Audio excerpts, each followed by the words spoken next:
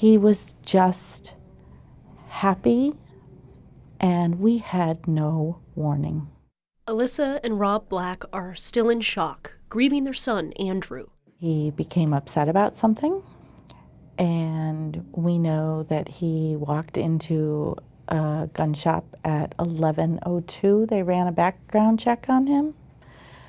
The credit card receipt from the gun was 11:26, and somewhere between 3 and 4 that afternoon, he shot himself. In the 23-year-old's obituary, written by his parents, brother, and sister, they ask that in lieu of flowers, people call their state representatives and ask for legislation that imposes a waiting period between purchasing a firearm and possessing it. They believe that would provide a cooling-off period to help guard against impulsive acts of violence. It was way too easy for this 23-year-old kid to go down and buy a gun. If nothing but 24 hours to just cool down and realize that it wasn't the answer. Both parents want everyone to know they're not anti-gun. We are responsible gun owners.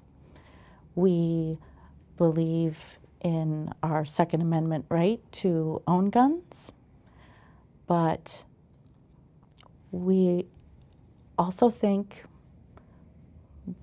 what's the big deal? What is 24 hours? The Blacks believe had there been a waiting period, their son, who loved hiking, craft beer, and being a Vermonter, would still be with them.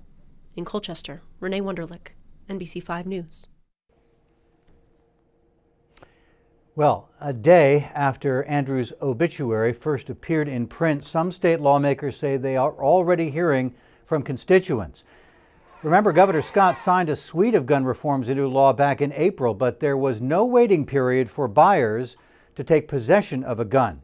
Now, Senator Philip Baruth says he hopes to build a consensus in Montpelier to change that. A waiting period, a short waiting period, is a good idea and always has been. And there are a couple of other good ideas that I'd like to pursue. The question is, to what extent, after the success of last year, to what extent can you get people to buy in? What's the answer to that? Well, it took 5 years to pass universal background checks. Senator Baruth telling NBC5 today he supports new legislation to require a 48-hour waiting period on gun purchases, require firearms be stored securely while not in use, and he wants to ban 3D gun blueprints.